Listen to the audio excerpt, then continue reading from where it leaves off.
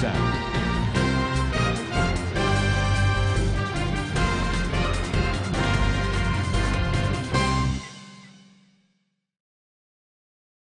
నమస్కారం. Web channel 5 న్యూస్కు స్వాగతం. నా పేరు బంగారప్పారావు. ఈరోజు వార్తల్లోని ముఖ్యాంశాలు.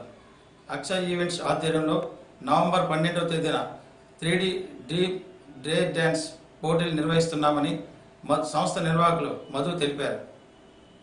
ప్రేమ సమాజం ఆడిటోరియంలో 12వ తేదీన కాలేజీ స్కూల్ విద్యార్థులకు classical Akshay event managing partner.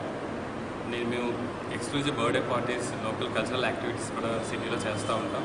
అయితే మేము చిల్డ్రన్స్ డే ముందుగా వస్తుంది 14th కాబట్టి ముందుగా 12th ప్రేమ సమాజం ఆడిటోరియంలో కొన్ని డాన్స్ కాంపిటీషన్స్ కండక్ట్ చేస్తున్నామండి. వీటి తాలూకు ప్రైజెస్ 13వ తేదీన శివాజీ పార్క్లో ఓపెన్ ఆడిటోరియంలో మన ఏయూ వైస్ ఛాన్సలర్ నాగేశ్వరరావు గారి చేతుల మీదుగా ఇస్తున్నామండి. అయితే ఇందులో sub juniors, juniors, seniors and adults all age groups కూడా పార్టిసిపేట్ చేస్తున్నారండి.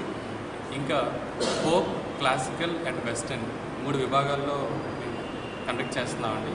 అయితే ఇందులో గెలుపొందిన వారికి 13వ తేదీన శివాజీ పార్క్లో మేము ప్రైజ్ డిస్ట్రిబ్యూషన్ ఇవ్వబోతున్నాం. మేము ఎంచుకున్న థీమ్ ఏంటంటే unity in diversity. So 40 colleges, 40 schools and 20 dance ఇన్స్టిట్యూట్ని invite చేస్తున్నామండి.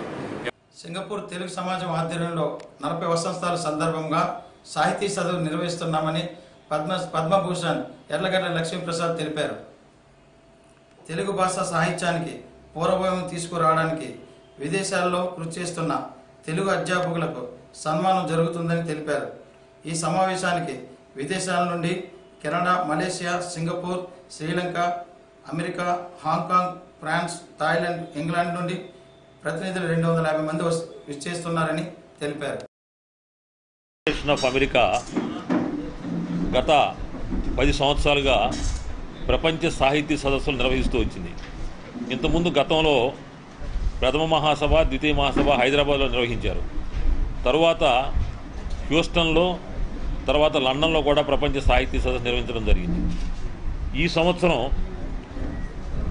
సింగపూర్లో వంగూరి ఫౌండేషన్ ఆఫ్ అమెరికా వారికి, విశాఖపట్నంలో ఉన్నటువంటి లోక్నాయక్ ఫౌండేషన్, అదేవిధంగా సింగపూర్ తెలుగు సమాజం, అదేవిధంగా మలేషియా తెలుగు సమాజం అందరూ కలిసి సంయుక్తంగా ఈ 5వ ప్రపంచ సాహితీ సదస్సు సింగపూర్లో నిర్వహిస్తారు.